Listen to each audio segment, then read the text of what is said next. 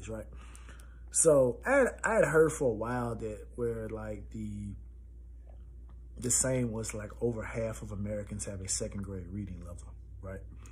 And some people may say, well, you know, a reading level isn't necessarily that big of an issue due to the fact that a lot of times you're around people, you're around particular things where the working vocabulary isn't so profound to the point that they're talking over your head. And while that may be true, but I do feel like that it does play a larger role when you start moving up the ladder, because you're going to need to understand certain technical jargon, right?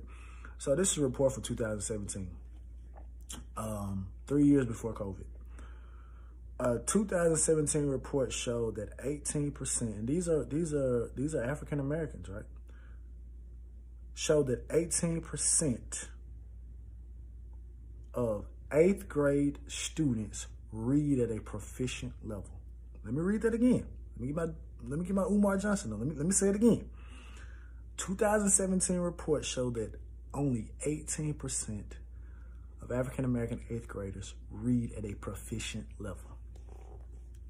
That means it's 82% that do not read at a proficient level.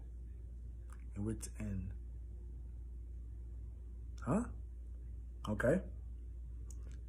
A 2015 report showed that only 17% of high school African American seniors read at a proficient level, while nearly half of white high school seniors read at that level.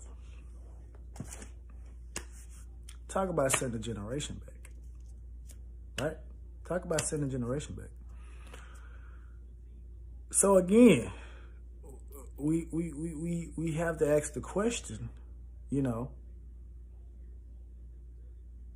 the light is on right now. The light is on in the warehouse. What policies and what things are going to be in place to move forward?